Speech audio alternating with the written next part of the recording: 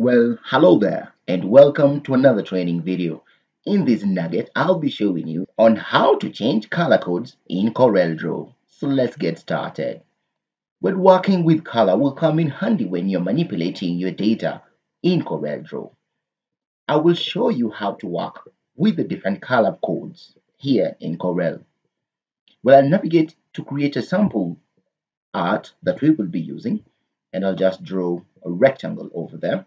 And the simplest way to embed color on this or to fill color in this object is by navigating into the color palette and clicking.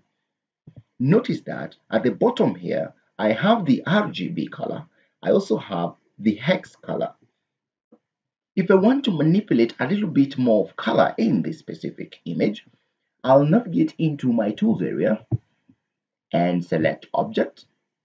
On the drop down or the flyout menu, I will select Object Properties.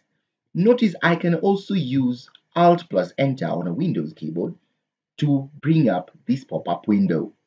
I'll click on that, Object Properties, and the Object Properties panel appears on the right section.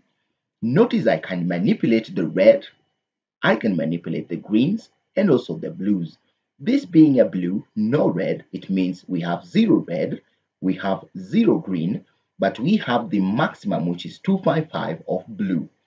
If I decide to alter the red, for example, and put a number in there, you'll notice that it now stops being pure blue and it becomes a shade. I can also add green and say I need to add a little bit of color in there, and now my object starts to pick a different color. You will also notice that I have the hex color code area. This is where I can type in the X color codes to ensure that there is consistency between one designer and another when we are talking about different colors. I can navigate here and erase that color and decide to put a different color code that I might find useful. Maybe I can put hashtag 2, let's have 29A, let's have A, let's have, you can also try with other colors, and you can tell that now my color changes from that specific shade of blue to a different color. It makes sure that there is consistency when you're working with the colors.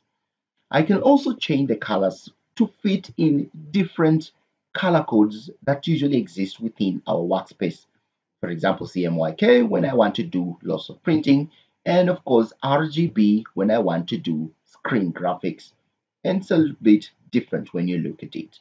I also have a color palette where I can choose directly any color of my choice and change the gradient to fit in exactly the colors that I want to work with.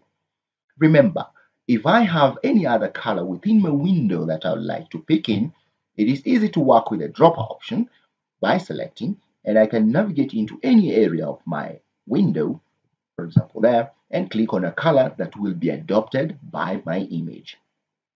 Well, that is how we work with color codes in CorelDraw. If you like this video, click on the subscribe button and I'll see you in the next nugget.